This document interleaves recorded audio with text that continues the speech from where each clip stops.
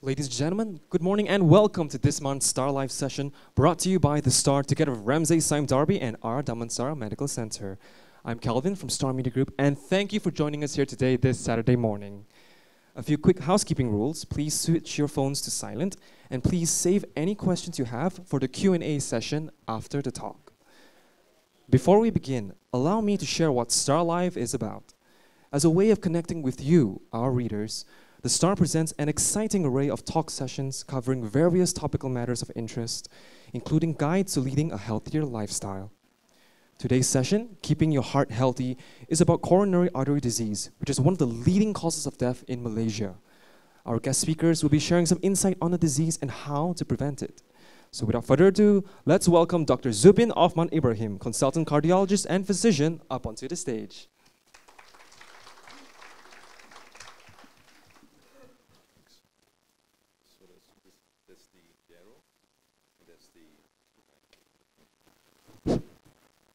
Okay, thank you very much, Assalamualaikum, and good morning. I am always surprised to see that on a Saturday morning the crowd is here. I think it just shows how useful these sessions are. So we'll go straight away to my favorite subject, which is CAD, coronary artery disease. This is mainly what happens when the heart vessels are blocked or they become very narrowed and they cause either symptoms or disease. Yeah. And how exercise is a main way how we can help patients with this and even try to prevent heart disease from exercise. Okay, so when some of you are parents here, when your kids come back from the exams and results and they show you a few A's, 5 A's for their SPM or something, this is not mine, I'm not that healthy, but these are my patients. So occasionally some of them, they bring back to me in clinic, their medals.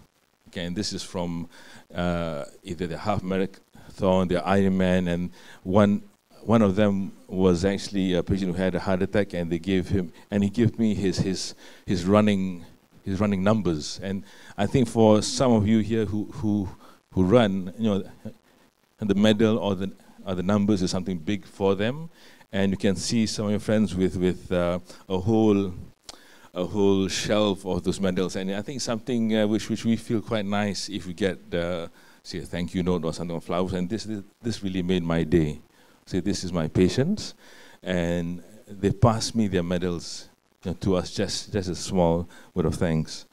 I'll try and do something a bit different this time. I'll show you how, as doctors, we learn the diseases. We don't just look at the books, and we look at patients and how these patients have the extra kind of information that we can learn from them. So the first one is, I'll just show you one of my recent patients. 51, he's very healthy, apart from just having some high cholesterol. He runs 1 or 2 half marathons per year, but then he comes to see us in clinic and he says, I can't do my usual 5-10K. Who can do a usual 5-10K? So it's a big difference. And he's been getting all these chest pains for the last few days, yeah? And just this point here, you can see that this black thing here is where the contrast goes in the heart vessel. And if you don't see where this black contrast is, that's where the narrowing or the blockage is. And we normally have 3 vessels that we talk about, and he's got quite significant narrowing in 2 vessels, yeah? Over here and here. So this was pretty straightforward. He had symptoms. His exercise was limited from these blocks, and we just sorted it out. So he had 2 stents. We don't stent everybody, okay, but we know that if somebody has got significant symptoms, it's more than 80-90%, and it's he's still very young. Okay, 50 is young, 93 is the new 60. Okay, so he still wants to run. Okay, so we just have to make sure that we do what we can for this patient. Okay, so this is person A, this is person B. 44 male, he may be a doctor, for example.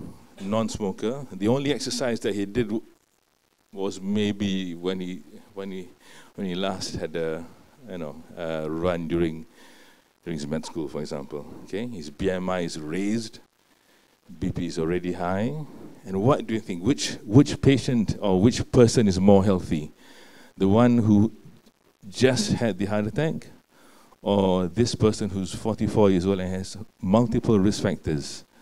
I'll talk about this later. So this is just as a start, just to think about the kind of patients that we are having, and some are at a stage where they already have disease, and a lot of them, after a heart attack, after something like bypass surgery, for example, they become healthier than what they were before the attack.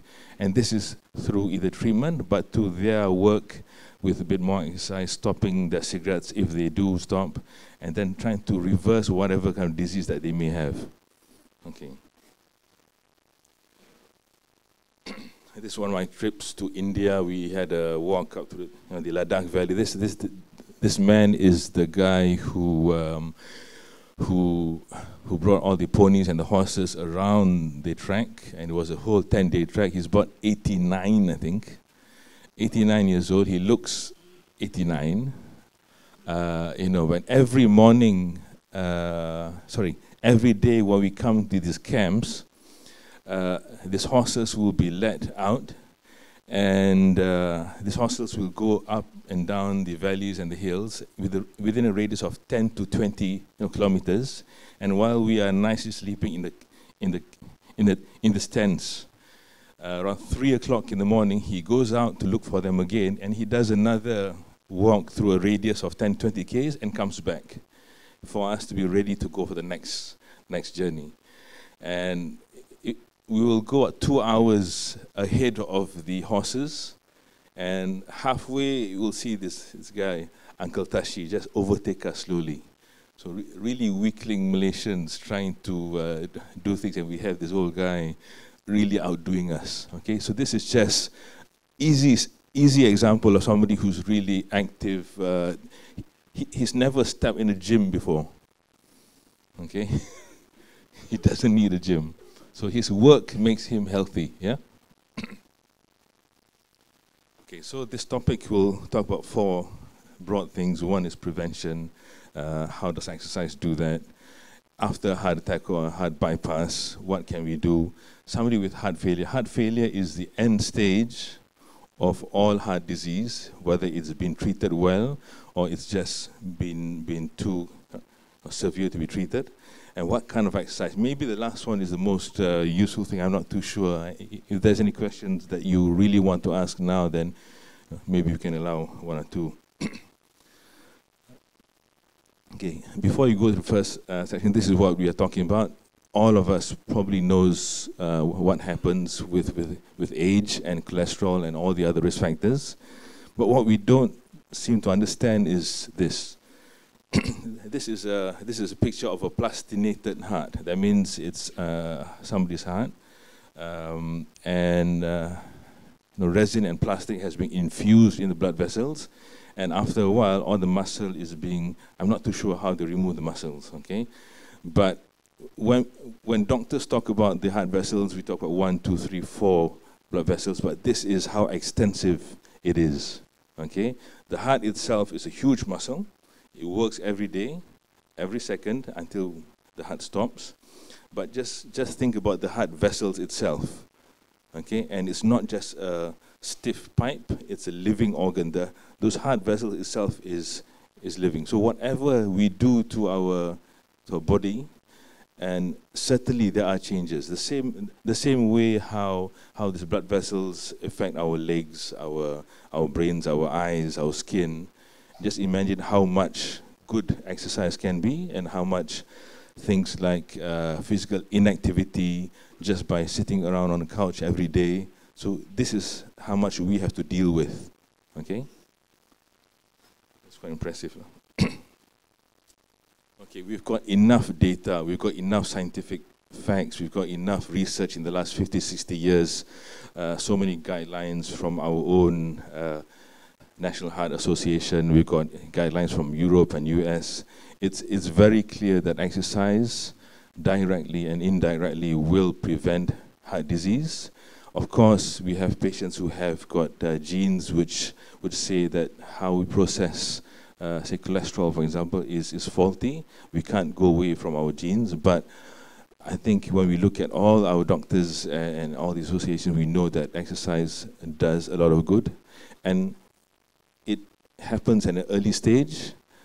If somehow at the age of 40, 45, we've left exercise for a while, there are evidence that shows that if we start again, then we can reverse whatever lifestyle changes that we've not done. And one interesting study that was done around the 60s, what they did was to look at 5 or 10 healthy young American men, and they made them lie down on the bed for 3 weeks. Okay, 3 weeks, huh? I don't know how you do that, but for 3 weeks. And then after 3 weeks, they had a look at the heart. They see how the heart functioned, how the heart elasticity was, and how the heart pump was, and they made sure they re-exercised again. Okay, and they showed clearly that after a period of inactivity and where the person does not do anything at all, the heart regresses in its function. And after a good 1 month of rehab or exercising, the hearts went back to normal. The interesting is 30 years after that, 1990s, the same researchers and maybe the same group, they looked at these patients, and they were already 60 plus years old. And their heart health and how the heart functions at the age of 60 plus was similar to how it was after 3 weeks of not doing anything. So after 3 weeks of vegetating on a bed, similar changes to getting old in 30 years. Okay, we don't know exactly why. There's lots of research done for that. We seem to understand a bit, but certainly not all. So just by not doing anything is as bad as aging. I won't say bad, huh? Aging is good. You guys are all healthy people here. Okay, I think you all understand, yeah. Okay, and this is done at centers where they looked exactly how the heart works, right? So yeah, so this is what we need to do. Most of us know how much we need to exercise. What does it mean? The intensity, moderate intensity, vigorous intensity. Do more if you can, do more when you can. Certainly push yourself to do more, especially if you are aiming for certain things, yeah? And if you can't do 150 minutes per week, then do as much as you can. Even small increases in what we are doing now certainly improves our health, our heart health, how the heart pumps, lowering the blood pressure. And again, just by having sedentary, not lifestyle, but just behaviors. So relying on the remote too much, for example, that's one example that was given. Just taking one flight of stairs, one flight of stairs and you take the lift. So they've shown that for people who don't exercise, their daily life is also unhealthy. That means they don't walk, they don't maybe cook, or they don't do housework enough. So try and understand that somebody who is fit and healthy with a healthy heart, the whole day is filled with activity, filled with moving around. Okay, one heart specialist told us that if you see your kid kind of fidgeting around on the desk, if teachers see their students moving their fingers, don't tell them to stop. That may be a sign that they are. That's the usual kind of way of trying to burn calories without exercise. Okay, there's some research on that. Okay, let's just go back to what levels do we mean by sedentary behavior. Just vegetating in front of the TV, playing games. The only exercise that you do will be with your fingers and thumb. Light exercise, slow walking, cooking, housework. It does count. Okay, especially if that's where we are at a certain stage of our lives. There's 24 hours that we have. 6 hours maybe sleeping, and the rest is just doing our daily chores, working, the kind of work that we do? Are we somebody who sits on the desk the whole day at office, or do we have a slightly more active way of doing things? Go to see our mates, go and see the boss upstairs, for example, go to the cafeteria to make some coffee for our friends. So just being active on our feet without formal exercise is also useful. Yeah? And what does it mean by having exercise which is either vigorous or maybe moderate in intensity? A good way is when we run or when we cycle, if we have a friend next to us, if we are still able to talk to them. Okay, that's kind of moderate intensity. Okay, if when we exercise and then when we push ourselves, we can't seem to finish our sentence, that's kind of vigorous activity. That's a rough way of doing things. Yeah, it can be a bit too technical, looking at how many percent is our heart rate. But some of us with your Fitbits and things may understand that you have your age target or your heart rate, maybe 220 minus your age. So let's say I'm 45, 220 will be around 175. That will be my max. So reach around 80% for vigorous exercise, high intensity, and maybe about 60%, so around 130, 120. Okay, walking is good. But if you are healthy, 45 years old, no joint pains, no ankle arthritis, we should do more. Yeah, we should certainly do more. I do see there's a bit more over 50s in this group, which is good, but I'm a bit worried that the younger ones may not be here because somehow in my practice, a lot of my younger ones are unhealthy. No joke. Okay, the only exercise that they do is the occasional golf, walking. And when you're 40, 45, golf may not be enough. Okay, when you're 60, that's okay. Okay, but then because we're living in KL, we've got a big job. We've got a job which makes us successful with our training, and we are in charge of something. Then this job makes us go away from healthy exercise, and this is something which people in KL need to sort out now.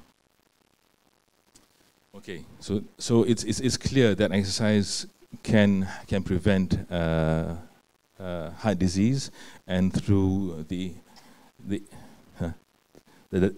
measures to the heart itself, and obviously if we are exercising, we can prevent diabetes, prevent hypertension. And if we do have diabetes and hypertension, exercise does control it in a way that you will prevent further progression of heart disease. Okay, after a heart attack, after a bypass, can we exercise? Okay, the answer is yes. It will depend on how healthy we are kind of before the heart attack. While somebody is having chest pain, for example, in the hospital, as doctors, we do ask, what's your normal level of activity, normal level of exercise? If he's had, say, a heart attack, and we know that they are still very healthy, as in they run 5Ks every day, then certainly we know that's where our aim will be in the next 2 weeks or 1 month after a heart attack. If somebody has been very unwell for a long time, for 6 years, 5 years, and not doing anything at all for a long time, then we know that's where our targets are.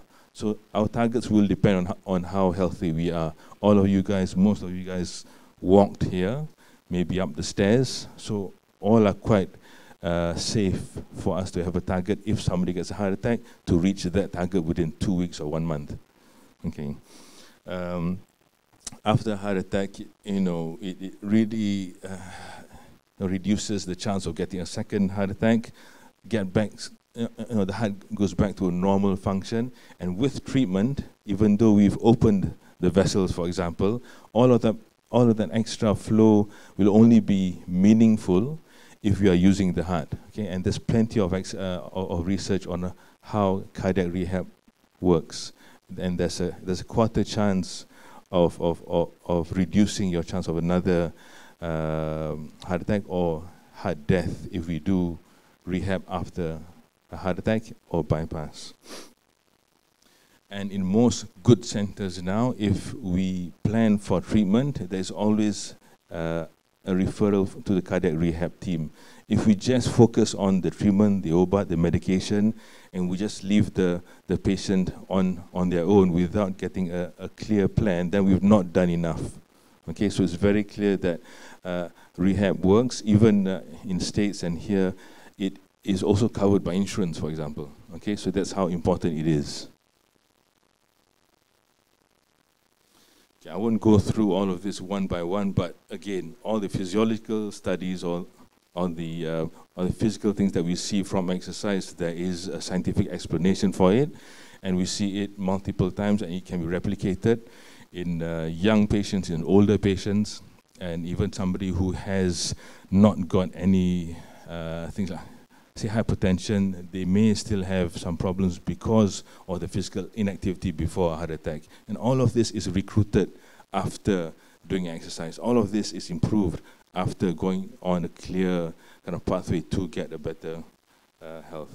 So the cardiac rehab that we have really depends on what the centers have, but it starts off as baseline assessments, and then we talk about the food, talk about if they have hypertension, they need to be treated. So it's done with doctors, done with nurses and the technicians and the physio, and it's not just putting you on the treadmill, but it's thinking about the physical, the psychological things as well. In the end, it's exercise training to improve the level of your physical activity to a level where we can say, yes, after a heart attack, 6 months, 12 months, you've already reached one level where it is as good as, sometimes even better than what you were. And if anything happens and you say, I've been able to do 3Ks every day, but now I can't. So now we know that there is already some change in the function, and then we need to act and see what is wrong now. Yeah, and this is just example of the things that we have at the hospital. This thing here is an anti-gravity machine where somebody with maybe bad knees or bad hips still is able to be gone through the motions. Okay, and just have to make sure that we are able to cater for all kind of patients. We know that the referral to cardiac rehab is quite poor. It should be 70-80%. It's only at 10 to 15% worldwide, or maybe less in Malaysia.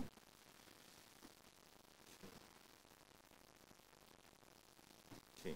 Heart failure, as I said just now, is the end stage of all heart disease. It can be valvular heart disease, it can be heart rhythms gone wrong, hypertension can cause heart failure, and blocked vessels. So if it's not treated well, the heart becomes dilated. For example, there's a heart attack here, and this area of the muscle is not functioning, so the heart balloons out, and that area of the heart is not pumping well. And you may have some family members, or you may have some friends who they can't talk fast because their lungs are not okay. They can't walk properly, even one flight of stairs, because their lungs are full of fluid. They've got swelling of their legs, and this is from fluid accumulation, and this is all because of heart failure. Even somebody with advanced heart failure, exercise does help. We certainly understand that they may not reach a level where they were 15 years ago, or maybe before the heart attack, but any amount of improvement will recruit all of those heart muscles and make the heart relearn how to deal with all of these inefficiencies. Even the muscle improves how they receive oxygen and how they use oxygen and blood if we go through a clear program of improving their physical activity. So even with heart failure. Okay, somebody with heart failure, obviously they are a bit more sick compared to somebody without any heart failure, but there are clear barriers to this. A lot of patients with heart failure may have some mood problems, some depression, for example, and but we know that in patients who are willing to go through all of this, yes, they do have some improvement in what they can do. Okay, and this is actually the last bit. Okay. What kind of exercise can I do after a heart attack, or if I want to improve my heart? What kind of, and how do we start? can exercise be dangerous? I mean, we've heard of occasional reports in the newspapers that too much exercise can be dangerous. Okay, too much exercise can be dangerous physically if you break things. Yeah, this used to play a bit more active contact sports. This is about 2 years ago, and for the heart, I mean, there's enough evidence that if we stay within the limits of our physical abilities, it's safe. But I can't avoid these things if I bang into somebody, yeah. Okay, but yes, it is safe.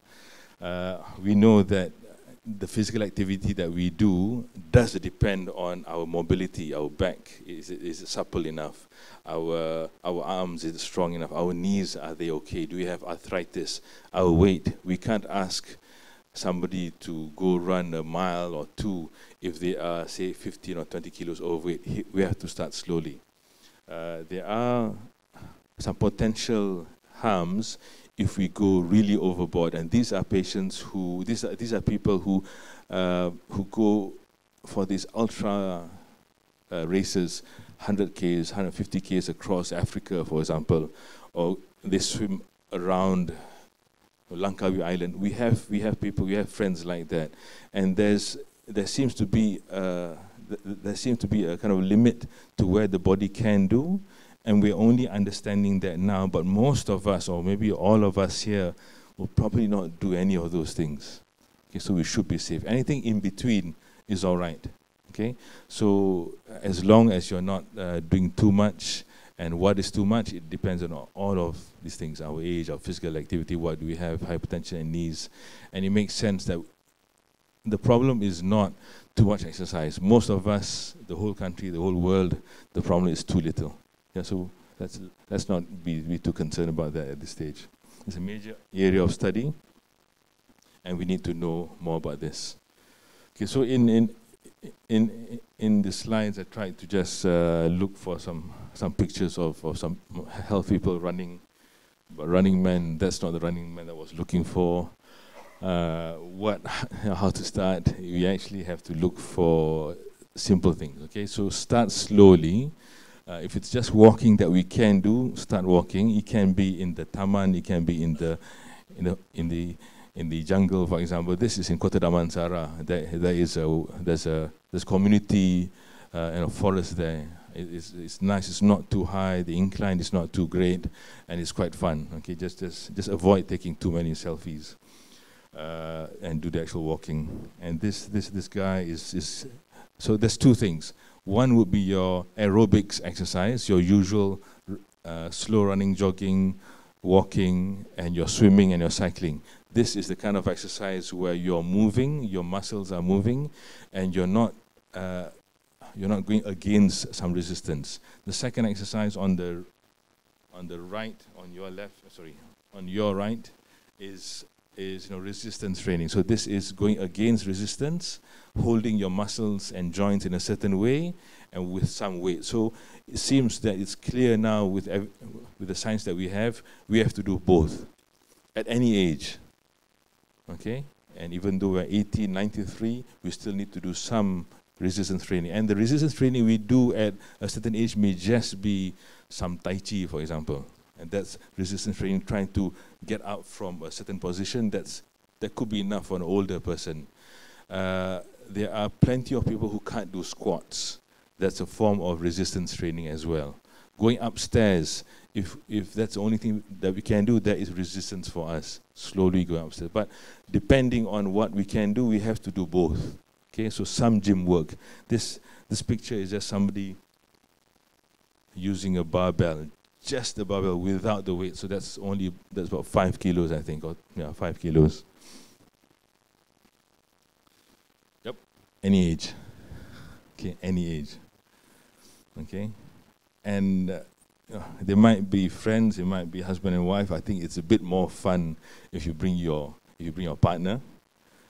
Safety issue as well. Your eyes are not roving. Keep hydrated, but not a cocktail like this lady is doing, okay? But it's very important for us to make sure that we do all of this and we understand it both.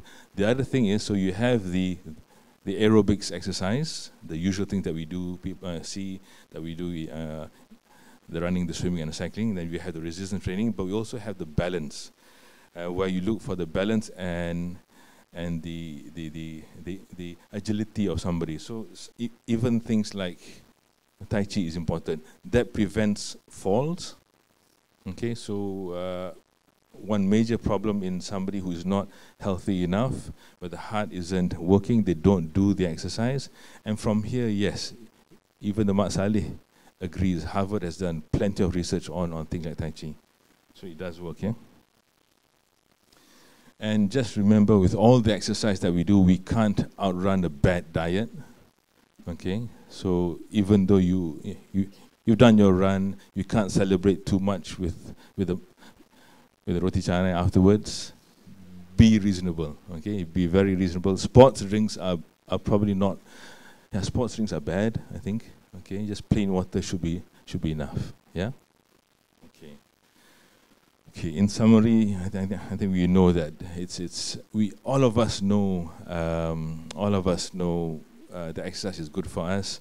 We know that those of you who come here, I think, are pretty well informed. It's just that we can't find the time sometimes. We want to know what is actually happening. I hope that maybe some of you here may be involved in the schools or in the local kind of council, and then get exercise in the schools, get exercise in your associations. We've done so many things with just telling patients, but more needs to be done in the kind of local kind of scene at schools, at the Taman, for example. People who need more of this advice are not here. You know, those of you are here, most of you understand all of these things already. Okay, thank you very much. This is just another picture of what I've been doing for the last few years.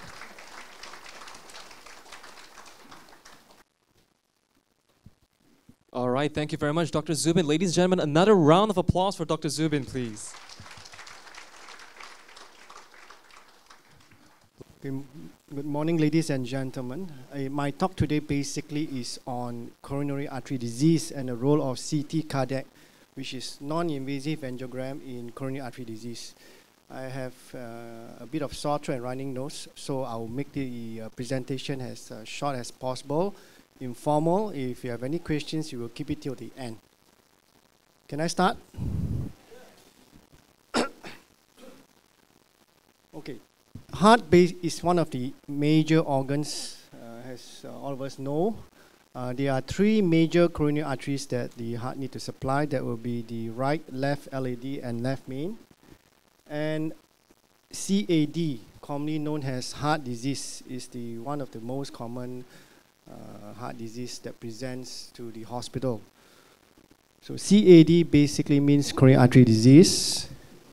Or ischemic heart disease is the most common presentation of a cardiac problem to the clinic or to the emergency department. Other forms of heart disease will include the valves, abnormal heartbeat, infection, pericardial disease, and congenital heart disease. So the topic today basically is on CAD. This is a slide to show that the heart has a major organ and various forms of disease that affect the cardiovascular system. So the main topic today is on heart disease or blockage. As I mentioned earlier, this is the most common presentation to the cardiac clinic or to the emergency department. Patients can be having symptoms or no symptoms.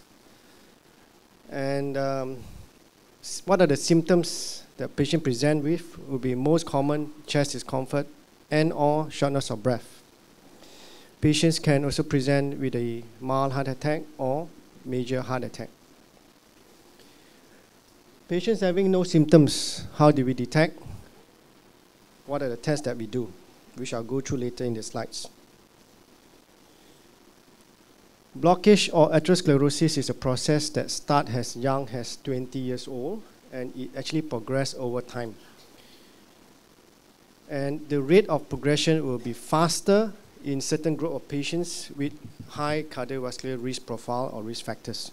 So the point here is the process starts as young as 20 to 30 years old.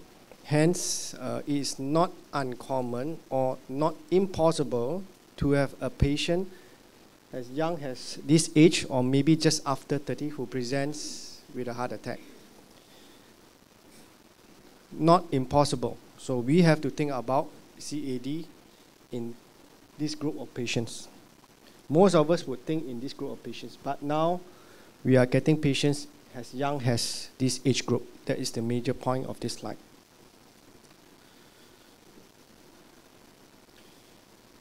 This is a slide to show that the blockage in one of the artery here in the LAD. And you can see the artery supplying the heart muscle. If the blockage were to get worse one day, the blood supply going down here will be impaired. Patient will have chest pain or heart attack. The process of blockage of or atherosclerosis is not organ specific, meaning if it can affect the arteries to the heart, it can also affect arteries to other organs, and most commonly the brain. What are the risk factors that I look for and my colleague look for? Number one, of course, we look at the age, gender. Alphabet B, blood pressure or hypertension. C, cigarette, smoking. C, cholesterol, high cholesterol. And D, diabetes. So you just have to remember B, C, and D. The other risk factors we look at, as I mentioned, is age, your gender, your family history. It doesn't really change much. You can't change it, I can't change it. You're fixed with it. So you just need to concentrate on blood pressure, cholesterol, cigarette, and diabetes. So the first thing you do is stop smoking. Stop smoking, stop smoking. Having said so, I think only 1 out of 10 of my patients ever listen to me. Maybe 1 or 2, maybe 10 or 20%. And that's after a stroke or heart attack. That's after. Delicious food. And diabetes. So please remember this alphabet, B, C, and D. So the best thing you can do for yourself is this. This slide is to show that diabetes is a disease where when you see the heart doctors, almost immediately put the patient at high risk. This is also a slide that shows that when a patient has diabetes with no heart disease is equivalent to a patient with known heart disease but no diabetes. Okay, these two slides basically shows that patient with diabetes but no heart disease is the same as a patient with heart disease but no diabetes. So please make sure your diabetes is well controlled. This you have to see the endocrinologist. I can't help you much on that. So the key thing is high risk equivalent. And these are the things we look for. Target HbA1c and target LDL. The process of atherosclerosis doesn't happen overnight, happen over months or probably it's actually over years. Patient may or may not have symptoms, and one day the plaque decides to rupture. And when the plaque decides to rupture, this is when you will have symptoms, chest discomfort, and likelihood the patient will come to the ER. And if the blockage is worse over this area, patient will have suffered a heart attack over the anterior wall. So a plaque generally less than 50%, most of them are unstable. Patients will not have symptoms. until the plug decides to burst. When the plug bursts, if the plug bursts, I can't answer you. Most of the patients that present with heart attack, the blockage is generally non-critical, less than 50%. And hence, they do not have any symptoms until the plug ruptures. Meaning, if you were to go for a stress test, the stress test technically will be negative or normal because the blockage is less than 50%. The plug can be 20-30% narrowing, and if you think about it, you will not have any symptoms because the flow is still normal. The plug can be unstable. If the plug doesn't rupture, you will not have any symptoms. But if the plug ruptures and there's the sudden blockage, a total blockage of the arteries, you will have chest discomfort. Sorry. So most of patients with heart attack, the blockage is generally not significant, but the plug is not stable, and the plug decides to rupture. Any questions so far? It just shows that most of the blockage is non-significant or non-critical in patients who present with heart attack. So how do we diagnose patients with CAD or heart disease? I think we go through the same template.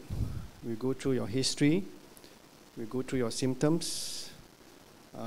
Especially, do you have any symptoms on exercise, your exercise tolerance, your risk profile, examination, and we have to go through some tests.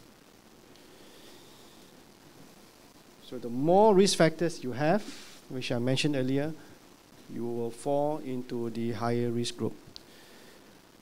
But I need to remind the audience that it doesn't mean that if you have all the risk factors, you have blockage.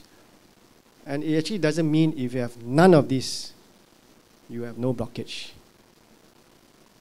This is just a guide for us to see what is the likelihood of the patient having blockage or heart disease. There are patients with none of the risk factors mentioned, risk profile, or none, nil, non-smoker, no symptoms, but they have very significant blockage.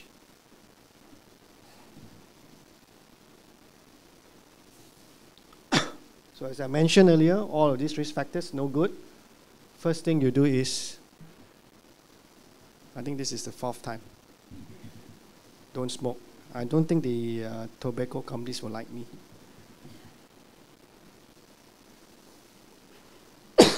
So how do the patients present? Chest discomfort. It can be chest discomfort at rest, chest discomfort on exertion, exercise, walking up the stairs. This can happen every month, end of April, is it? End of April or end of May? Anyone understand? End of April, what do we do? Correct. End of April. Other presentation, I mentioned earlier, chest discomfort. It can be arm discomfort. It can be just shoulder discomfort. Neck, jaw discomfort, a bit of difficulty to breathe, cold sweats. Some patients present with epigastric discomfort, which they think is peptic ulcer disease. So quite a lot of patients, no symptoms until one day. There are patients also who present in another manner, in another fashion. They present with a stroke first, but subsequent investigation reveal that they have significant blockage.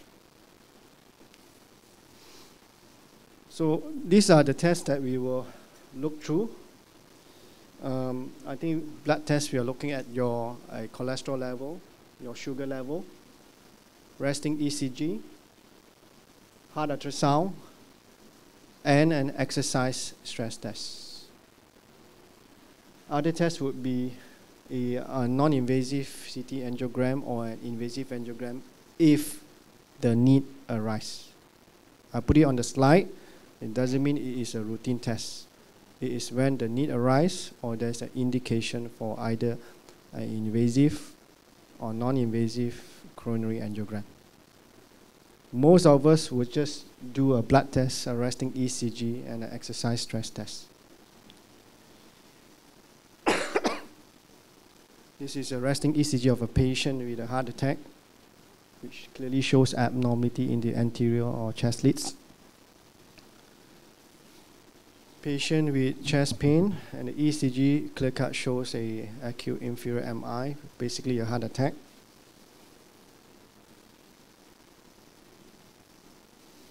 Another patient which shows a ST segment changes in the anterior leads that suggests a heart attack.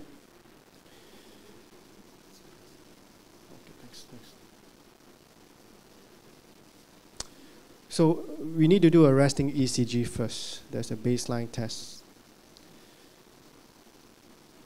And this is the heart ultrasound to assess mainly your heart function. A normal heart ultrasound or normal heart function doesn't preclude or exclude blockage. But if there's something abnormal, it adds additional information. So a normal heart ultrasound does not preclude heart disease. Most commonly we use is a treadmill test or exercise stress test. We'll be running the, not me, the patient will be running the treadmill. We will be checking the ECG at various stages, any symptoms of chest discomfort, the blood pressure, etc. I think most of us will know what is a stress test. The stress test is not 100% accurate. It's 80% plus accurate. But we still do a stress test first for various reasons.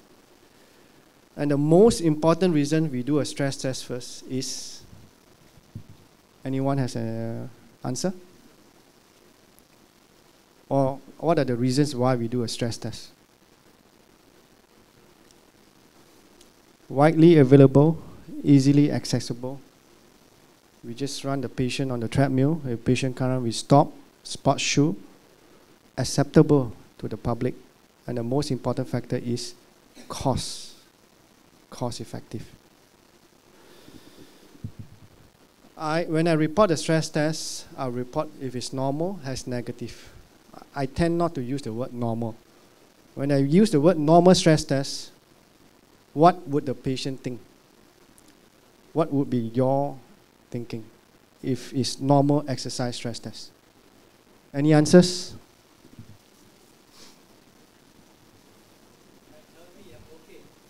Okay, the question is, if the stress test is reported as a normal stress test, is there any blockage?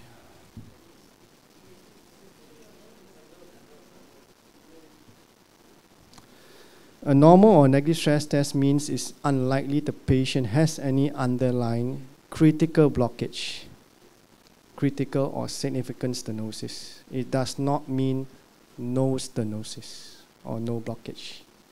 Clear? Oh, sorry, blockage. So a normal stress test, my interpretation, does not mean total normality, normal or no blockage. That's why I tend not to use the word normal. I use the word negative. So if you see the word negative stress test or normal stress test, means it's unlikely that there's an underlying significant blockage. But it does not mean no blockage. Clear? So therefore, the stress test is not 100% accurate. It's up to a certain level, 80% plus. It has to be taken into account the overall profile of the patient, especially the risk profile and the symptoms. Clear? Heart ultrasound has mentioned. And if the need arises, especially patients with the abnormal stress test or positive stress test, most of us will advise the patient to go for an invasive angiogram, which my colleague has shown, I believe, a couple of pictures of the invasive angiogram previously. Here, patient will be here. This is the X-ray tube. Pictures will be here.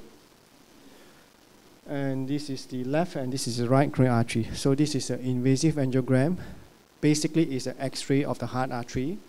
We have to inject some dye into the heart arteries and taking X-rays at the same time. This is the gold standard. It will delineate the underlying coronary artery anatomy. It is an invasive procedure. Generally, it's safe, but the procedure has a small amount of risk. This is where a lot of patients, they are not keen. It depends how we talk to you.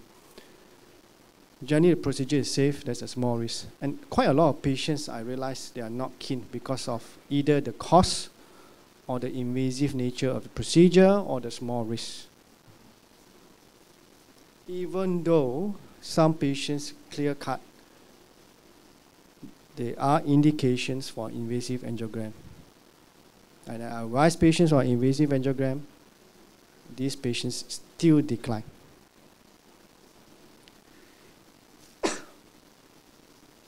This is where the CT scan can come in.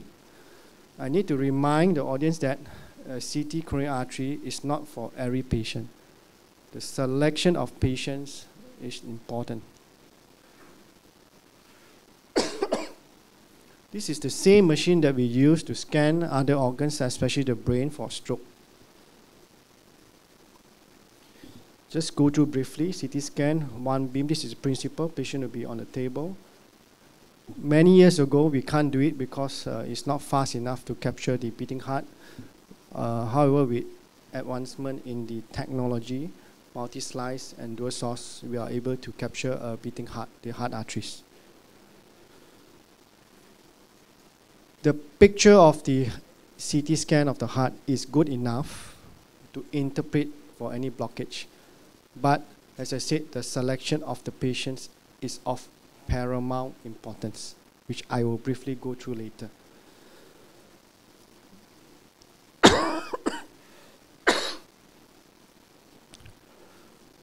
The first thing we will go through is the calcium score. Calcium score of the heart. And the calcium score will be graded into various stages. The cutoff I use is 400. Patient may have a score of 200 plus, 300 plus. I may not proceed.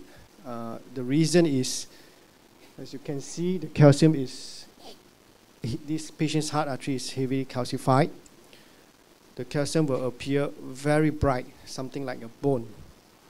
And if I were to inject contrast, the contrast is also white. Very difficult for us to interpret. So generally, cut off 400 or more, I will just stop at the calcium score. If it's about 200, 300 plus, and the calcification is at certain important or vital locations, I probably won't proceed. I will stop there.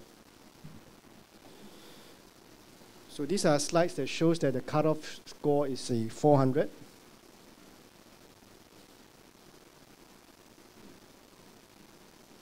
So if patient heart scan can score more than 400, straight away up, high risk.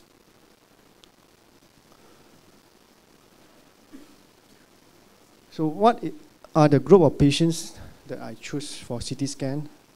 Most commonly is to look for any blockage of heart arteries. So these are the appropriate indications.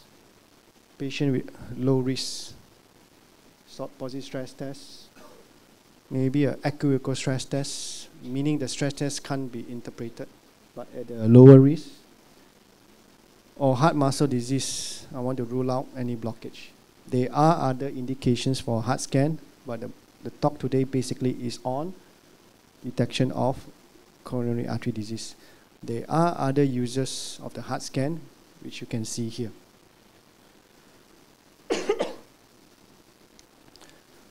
Inappropriate indication. Example, patients come with a heart attack. Clear-cut heart attack, patient has symptoms. Abnormal ECG, and an abnormal blood test, biomarkers, elevated troponin and CKMB. So actually, these patients should directly go to invasive angiogram. Directly straight to invasive angiogram. But there are still this group of patients who refuse. I may consider a non-invasive angiogram. In a way, is to convince the patient. If I can prove that there's a significant blockage, he will need this invasive angiogram and subsequent treatment. But actually, the indication is inappropriate. What are the risks of cardiac CT? Two things: dye, contrast, and radiation. So basically, it's a trade-off. We want some coronary imaging and some risk. So, but the risk that we explain for an invasive angiogram, of course, is not the same as a non-invasive angiogram, because the word already tells you invasive and non-invasive. How accurate is a CT scan? Very much dependent on the quality of picture. So I place a lot of importance on the quality of picture. If the quality of picture is poor, my interpretation will be difficult, hence my accuracy will not be good. There are various factors that I look at before I say, fine, you can go for a CT scan. Technician, my radiographer is also important, my nurse is also important, because they will help me to get a good quality picture. If I don't get a good quality picture, no point doing it. But if the picture quality is good and the heart arteries are normal, the accuracy is good enough, 99%. It's almost as good as an invasive angiogram, and the patient stress test is a false positive, or the chest pain is non-coronary or non-cardiac. I tell the patients, you don't have to come back to see me anymore. But if there's some stenosis there, very much dependent on the picture quality, any calcification, accuracy won't be as high as 99%.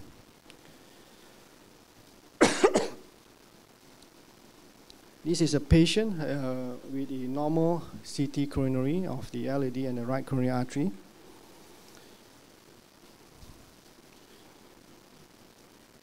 This patient, I actually know him. If I recall correctly, he's about 60 plus when he had a CT scan. And that was the first CT scan in a public hospital. So he was one of the first few patients who had the CT scan done for free. He has no symptoms. No symptoms, meaning no chest pain, no shortness of breath. He agreed because there was the starting phase of the CT scan many years ago. But however, he has a risk factor of diabetes and hypertension and smoking, bracket, because he smoked somewhere else. Nobody knows, but I can smell it. So he falls into the high risk group, but he has no symptoms, meaning no chest discomfort on exertion. CT scan shows a significant blockage in the distal right. The invasive angiogram confirms that, and he underwent angioplasty. In fact, if I recall correctly, he has another blockage on the LAD, which also stented. I only show the right. CT scan which shows a positive remodeling of the heart arteries.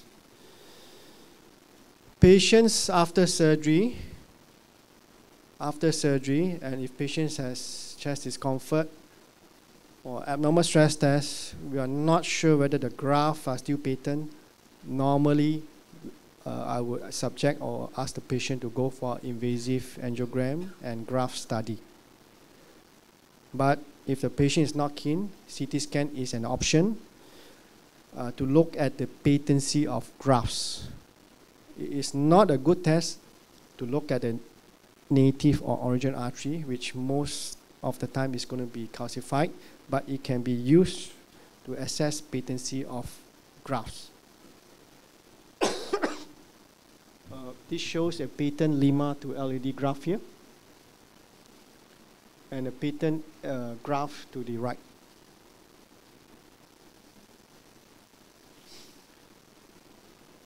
This is a CT scan of a patient with anomalous origin. What it means that the origin or the starting part of the artery comes from an abnormal location. It can't be detected on the stress test. We won't know. Angiogram invasive, yes. Shows that the right coronary artery comes from the left cups. Normally it will come from the right cups. So the right normally comes from the right, but the right comes from the left cups. This patient is at high risk of sudden cardiac death.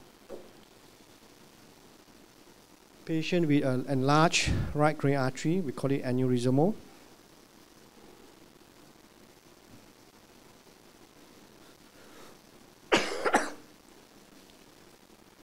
To assess patency of stent, CT scan is not a good test to assess patency.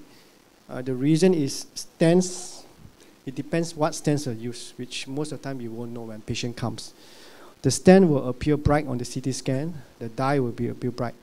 In some cases, I will be able to assess the patency of stents, but in some cases, I can't assess because I can't see the lumen itself. But however, this patient, here I can see the stents are clearly patent.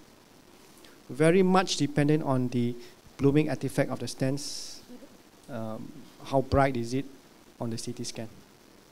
But CT scan, probably not a good test, very difficult to interpret. So if I can see, I can give an answer to the patient. But if I can't see, difficult to tell patient. I only know after doing the test.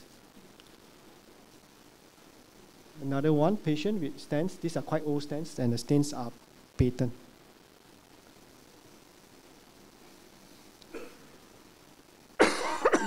Sorry.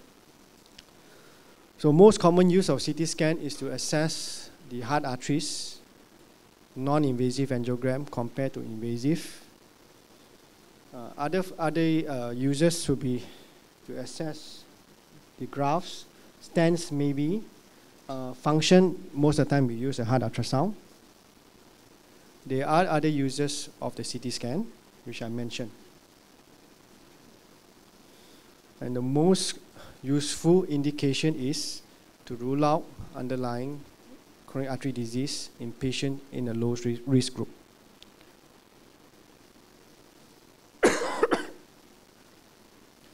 What are the issues of CT scan I mentioned earlier? X-ray, dye. Not every patient is suitable for a CT scan. Patients with the abnormal heartbeat, atrial fibrillation, they are not suitable. Multiple stents, they are not suitable. High calcium score, they are not suitable. Patients who can't hear very well, they can't do it. Can't follow command, can't do it. You can't hold breath, you can't do it. So the selection is of paramount importance.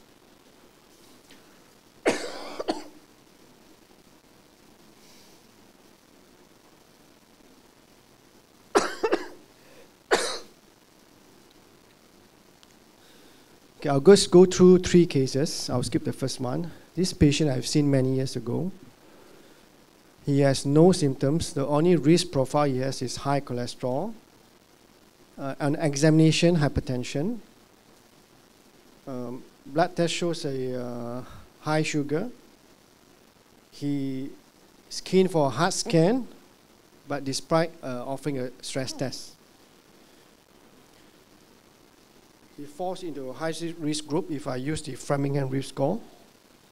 And the CT scan, I just want you to concentrate on this here.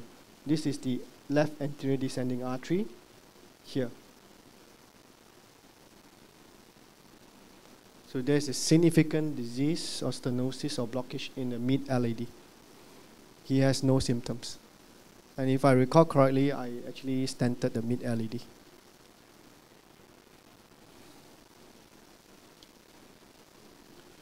Okay, case number 3. I saw him last year, 58 years old. No cardiovascular risk factors. No diabetes, hypertension, high cholesterol, no cigarettes. Nil. No symptoms. Nil. Not a Malaysian. So I asked him, Why do you come here? You can do it at your home country. Answer. All right? It's fair enough for me to ask. You have no symptoms. You have no risk factors. You are not from Malaysia. Why do you come here? Okay. He actually underwent a checkup done by my colleague, not me. But the stress test failed. Positive. My colleague actually suggested a CT scan. So I actually did the CT scan as requested.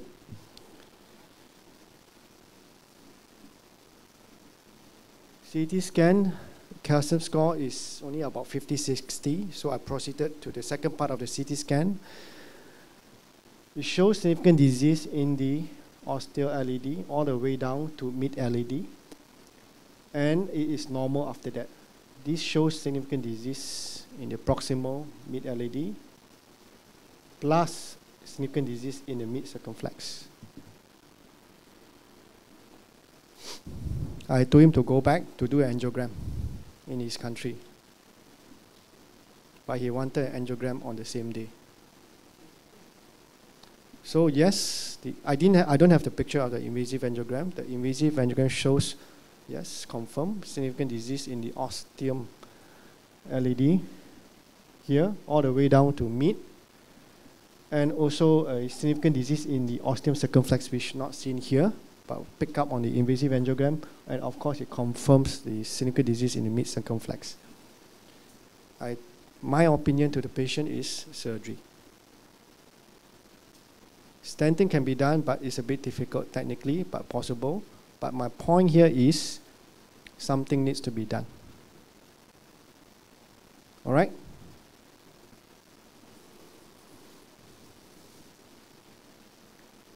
No risk factors. No symptoms.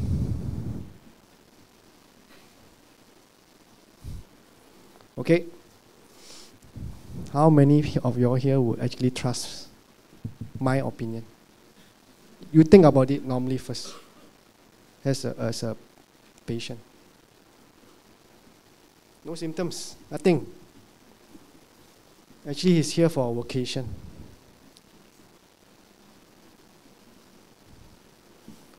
So after one day, the doctor tells me I need a surgery, major surgery.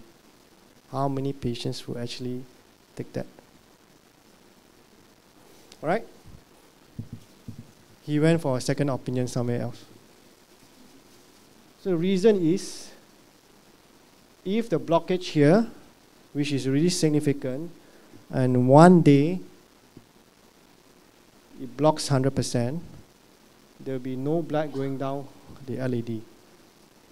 The patient would have actually suffered a major heart attack, which means either he comes to the ER, not in a good shape, or he may not make it to the hospital. All right?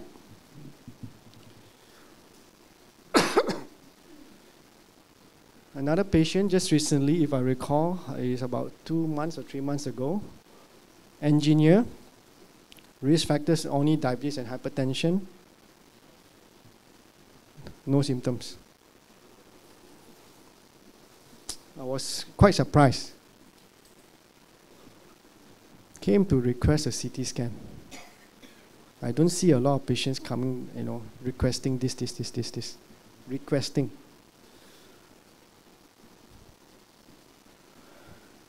By right, he should undergo an exercise stress test first. But the patient requested, I've explained, he wanted it, he agreed for it.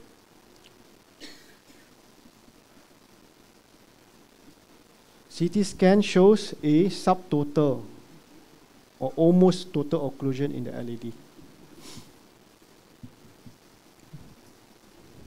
Subtotal or total, which is confirmed on the invasive angiogram. Total occlusion of the LED. There is also significant blockage in the right. I told patient 2 options. Can try angioplasty, may or may not be successful. The other option is surgery. Okay? No symptoms.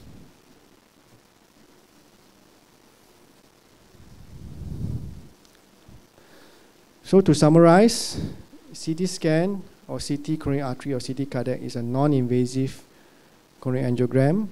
The word itself is really non-invasive as compared to invasive angiogram. The selection of the patients or the type of patients should be looked through carefully. There are certain factors I look at before I say yes, you can, or no, you can't. The reason is if I cannot get a good quality picture, I cannot interpret, then there's no point for me to do the test or subject you to the test. There are some patients, the indication are clear-cut for invasive angiogram, doesn't want, and want a CT scan. There are patients who has no indication for a CT scan, they want a CT scan. They don't want a stress test. And the most common reason is this group of patients, they know stress test is not 100% accurate. They want something more accurate. But I have to inform the audience that this is an inappropriate indication. I've already shown you the slide on the indications of a non-invasive angiogram.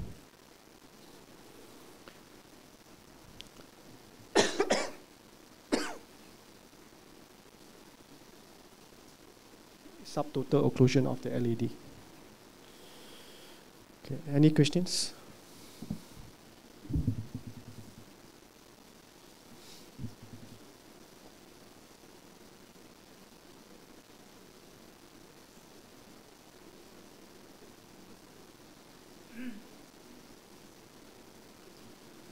I still advocate the use of an exercise stress test first. If patients come to see me, I've seen one before, calcium score of 800 or 1000. Risk factor is only smoking or hypertension.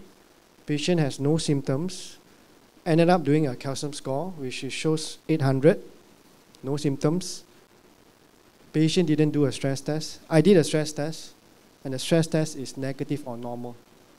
The patient was told that he has very bad blockage. Need an angiogram. Basically asking me to do an angiogram. I did a stress test. The stress test was normal. I say you take medication, go back. Come back in about 12 months for a repeat stress test. But however, if you still want an angiogram, I can do for you. But I need to remind the patient the stress test is negative. Which means that stop smoking, aspirin, statin.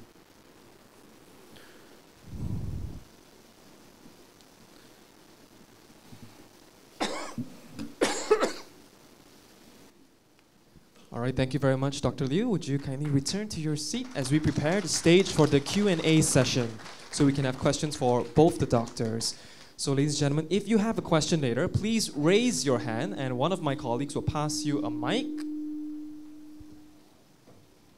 So before you ask your question, please state your name, followed by your question, and you can also address to one or both the doctors.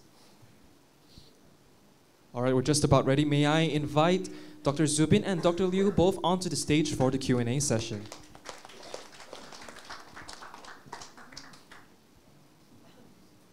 Hi, good morning. Thank you, Dr. Zubin and Dr. Liew. Very interesting session. Okay, my question is related to CAD, more the diagnostic. Okay, it links to insurance because insurance companies, they decline claims if it's deemed as pre-existing. So maybe I want to hear your opinion. Where is the clear definition of pre-existing? Thank you.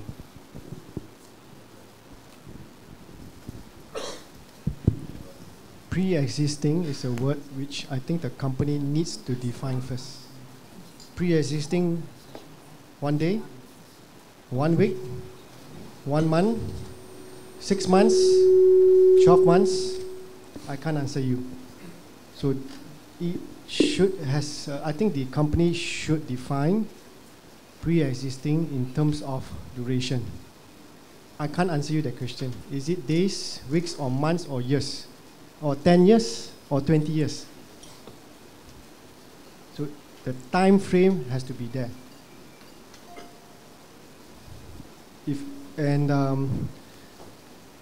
I think when they use the word pre-existing is if the patient comes to a hospital, example, with giddiness and a very high blood pressure, 200 over 100. The company may ask, is this the pre-existing condition? So the question basically is, do you have hypertension at the time when you bought the insurance? If the answer is no, so it's not a pre-existing condition. If the answer is yes, I think the answer is pre-existing condition. So there's a time frame where I can compare on day one of presentation and on the day you bought the insurance. But if your question is that, was the blockage pre-existent 10 years ago, I think no one can answer you. It may have been there, it may not have been there. So example, you bought an insurance, let's say 2 years ago. Do you have very minor blockage of your heart arteries 3 years ago or 2 years ago? Possible. I can't answer you. But technically, I think it's no. Because at that time, you have no documented or no known heart disease. So answer should be no. I guess there's some problems which the states, the US is still having is having now, because their screening programs are sometimes a bit too extensive, and they detect things like small amounts of plaque, small amounts of calcium in young people. And what does this mean to those who have just planned for insurance? And it can be a problem. I think we face a few patients, one or two patients, where they may get declined. So be clear why we want to go for a screening program. There are some reasons for that, but there are some clear patients where you don't really need to if you're very healthy, there's no strong family history. The other one, which is I think is quite clear, is those with congenital diseases, which is you're born with it, a hole in your heart, and we've got something which you were born with. So that's quite clearly something which is not related to the heart disease that we're talking about, CAD. But nobody can, as Liew said, I don't think we can know when did the heart disease start. The whole process starts quite early, 20, 30 years. Not every abnormality that we detect is clinically significant. Example, patients come for a checkup. On heart ultrasound, we find a very mild mitral regurg or tricuspid regurg. It is normal on my part, meaning not significant, should not impair the patient in the future. Unfortunately, the insurance company only want to see one word: normal. Example, if a patient has very bad acne, the face is scarred, is that normal or not normal?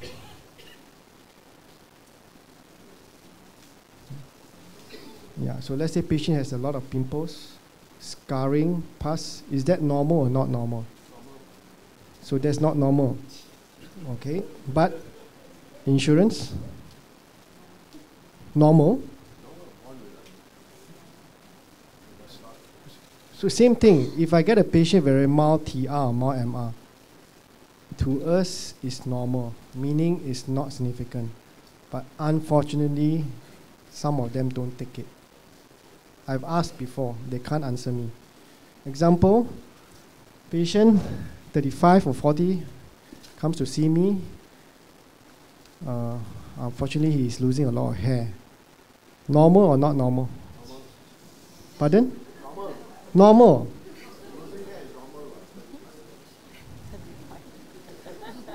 Not normal.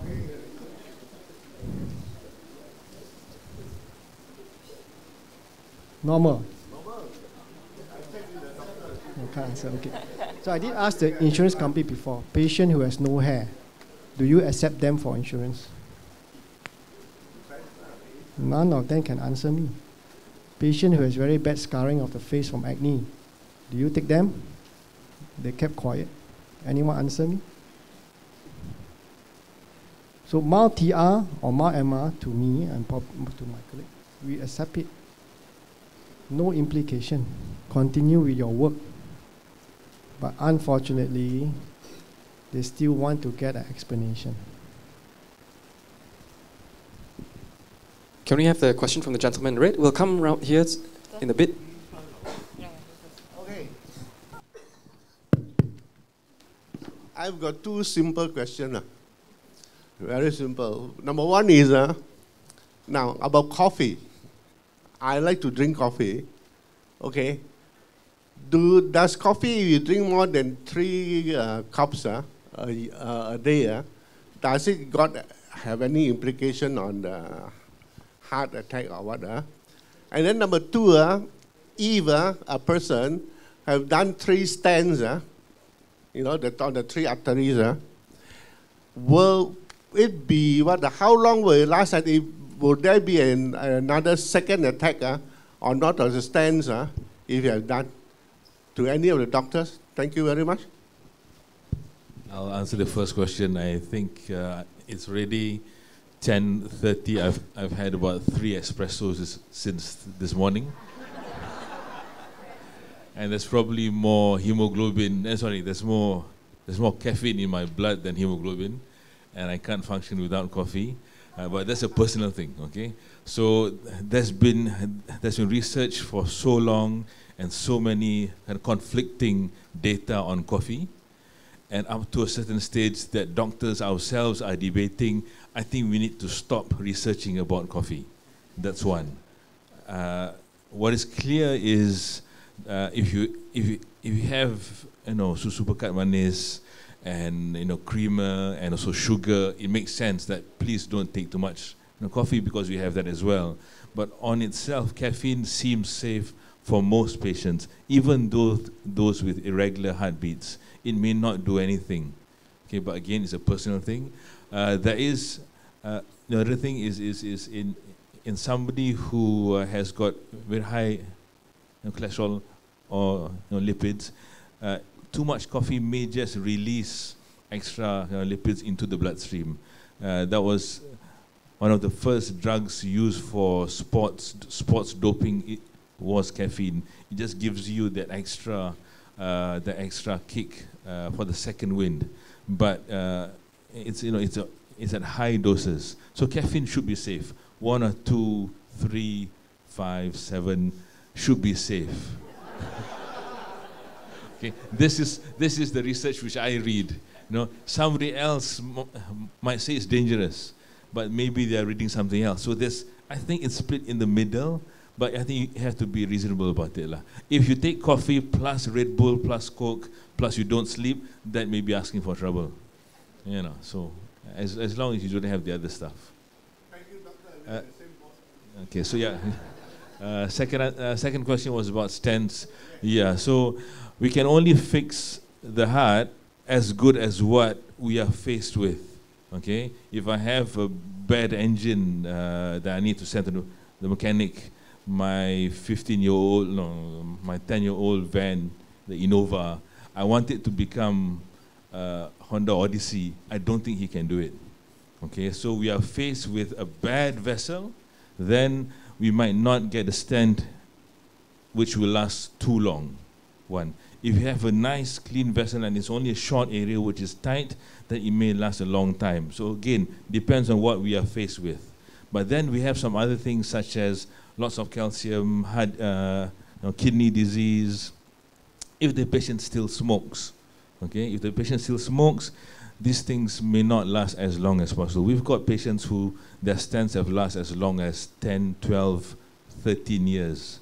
But I think our patients on average about 8 years. 10 years is good. 12 years, I'm very proud. He will be the kind of patients that I tell my other patients. But most of them about 7, 8 years. Is that right? Yeah. And then things happen. The most important thing after stent, number 1, make sure you take your medication, aspirin and statin.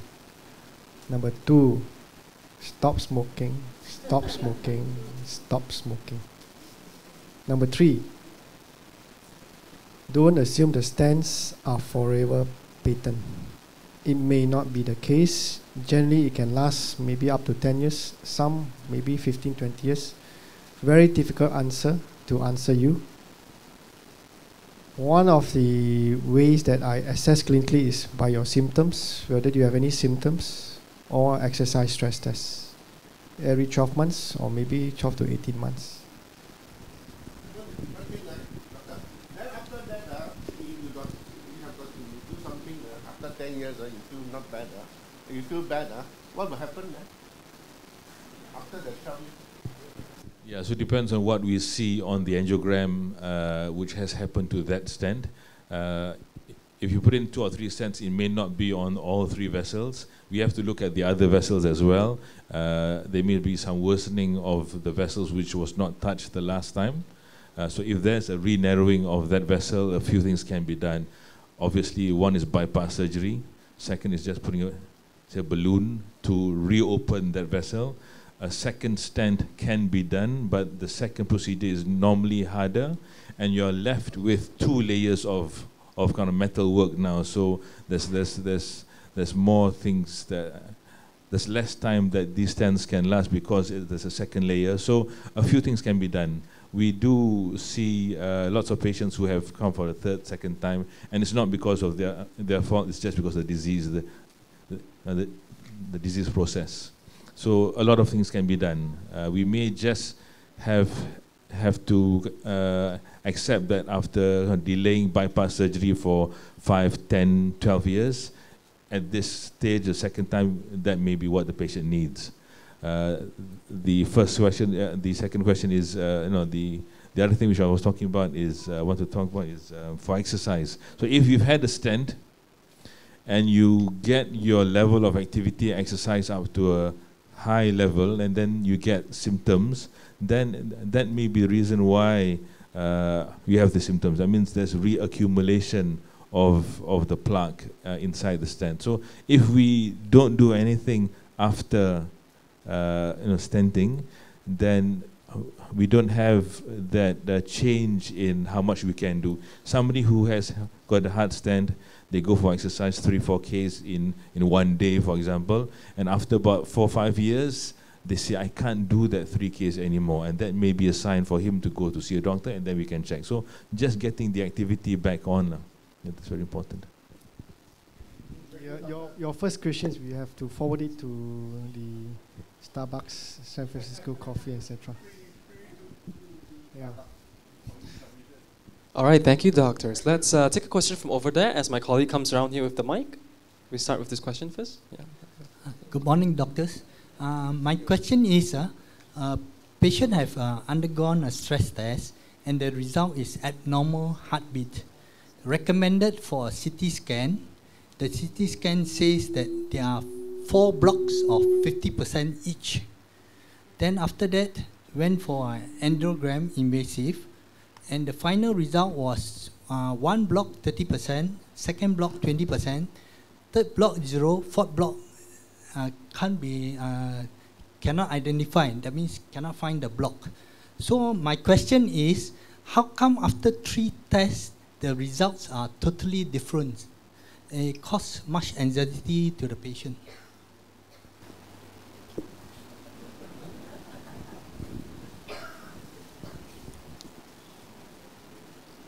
My question is, when do you do the test? Okay, what are your risk profile? Why do you do a stress test first? Remember my slides. What are your risk profile? Do you have underlying cardiovascular risk factors? Diabetes, hypertension, smoking, cholesterol? First question. Second question, why do you go for a stress test? Is it for a checkup or you are not well, having symptoms? Okay, number 3. Abnormal heartbeat during stress tests is a bit difficult for me to answer. It depends what is the abnormal heartbeat. Is it just a ventricular ectopic extra heartbeat, or is it atrial fibrillation or flutter? Can't answer you that because I have to see the ECG tracing myself. But if there's no ST segment changes during the stress test, for me, I will actually stop at that. On the CT scan, very simple.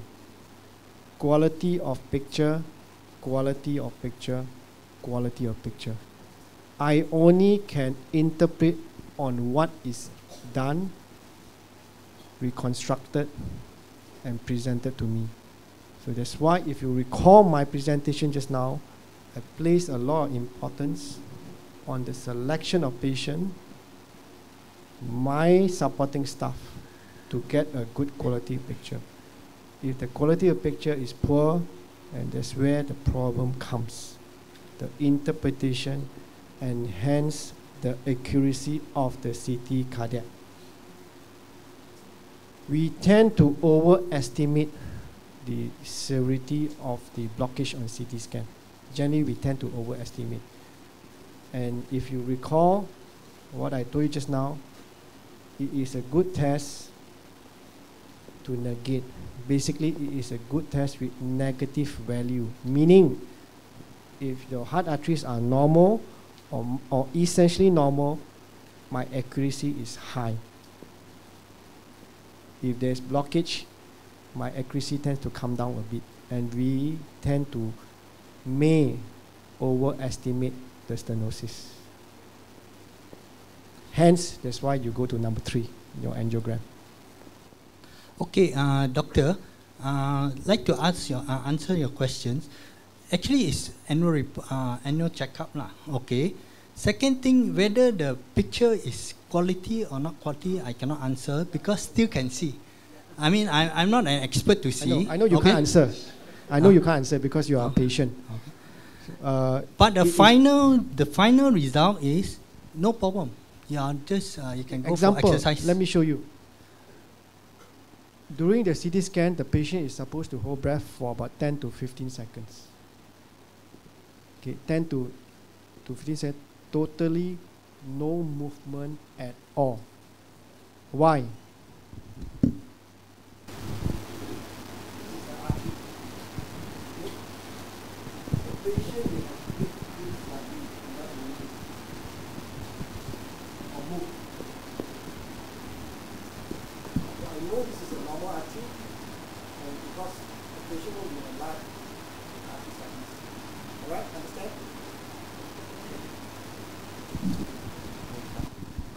The patient is not supposed to move at all.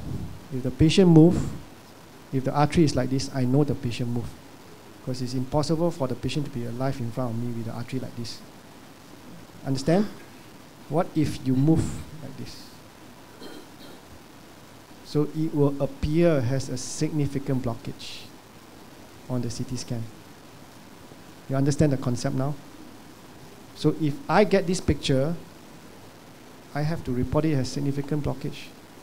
But actually, it's due to a movement artifact. So this is one of the setback of CT scan. If the picture is like this, I know the answer is normal. The patient moved.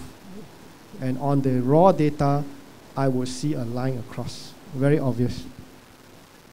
Issue is it movement or is it blockage?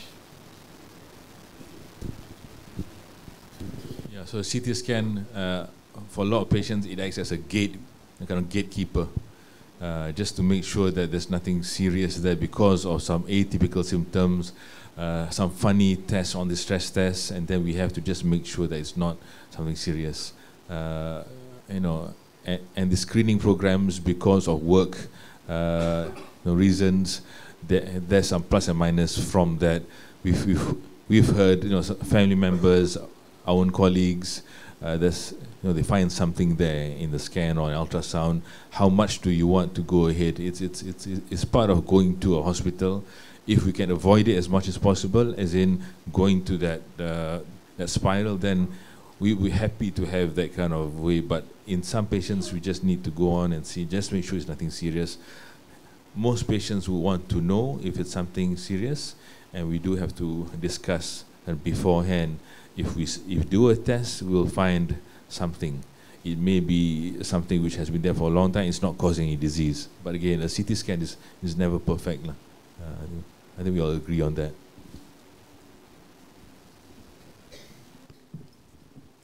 Good morning. My name is Poon. I'm happy that Star People and then our Damansara Medical have this talk. Okay, my question will direct to Dr. Liew. For female patient, age 81, who has history of hypertension, irregular heartbeat, then she suffered a mild heart attack. The question will relate to whether such a patient is suitable to go for an angiogram test or procedure. So the patient is on the blood thinner. So my question is whether such a person having weakness in the lower limb, maybe on wheelchair, could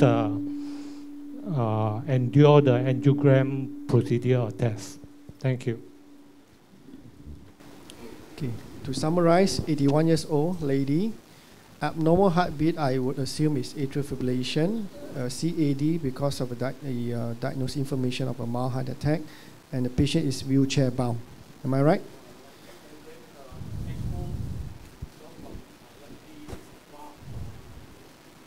Pardon, I can't hear you. Wow, all right. So 81 years old lady, wheelchair bound. How far does the family want to go? How much do you want the doctors to do? Quality of life. Number one. Life expectancy. Number two. Okay. The indication for angiogram is there. Invasive, not non-invasive, because you mentioned heart attack, mild heart attack. So mild heart attack, ACS, is an indication for invasive angiogram, not CT or non-invasive angiogram. I still go back to the fact that she is 81 years old, wheelchair bound, life expectancy, quality of life, any other pre-existing medical condition that may impair the quality of life or life expectancy, expectation of the family.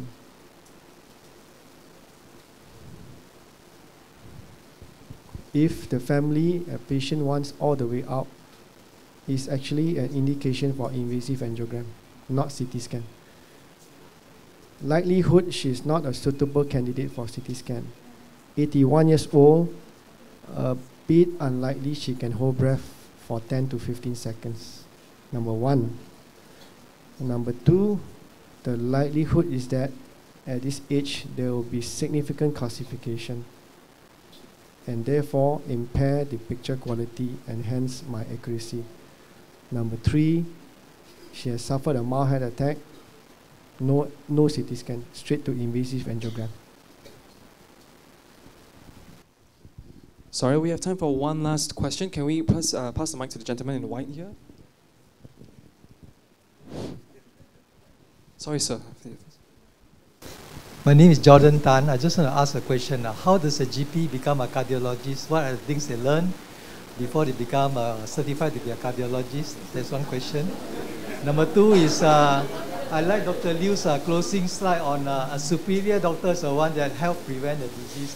And I think one of the major topics that was not covered was how does the heart, the artery become narrowing and hardening the blood vessel? How does it happen? I seem to do a lot with the diet, nutrition, more than what the doctor is doing, you know, to correct the defects that already happened in my vessel.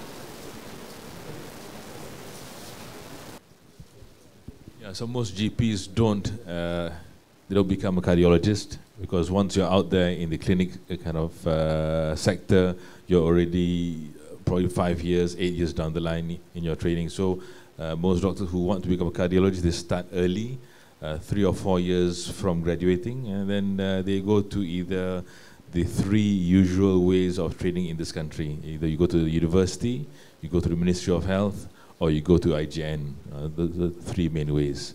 But how does the heart vessel get narrowed? There's multiple factors. And there's nearly no one patient which gets heart disease because of one reason.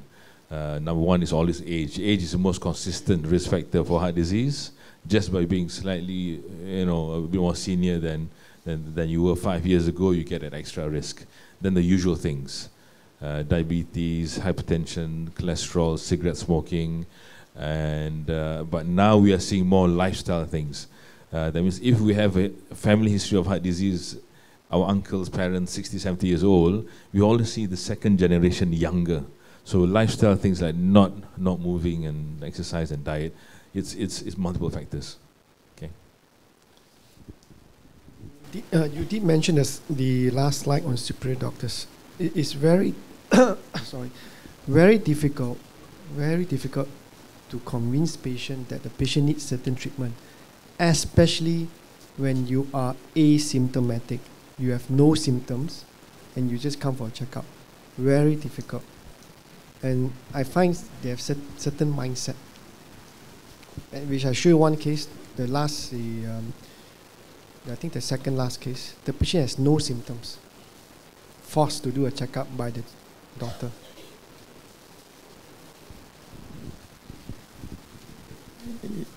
All right, ladies and gentlemen, thank you very much for your questions. I know there are a couple more we couldn't get to. I'm very sorry about that. But the doctors do need to make a move urgently. So thank you very much for joining us here today. And a round of applause for Dr. Zubin and Dr. Liew. So that concludes today's StarLIVE session. Please remember to pass us your feedback forms on the way out. Thank you and have a pleasant day ahead.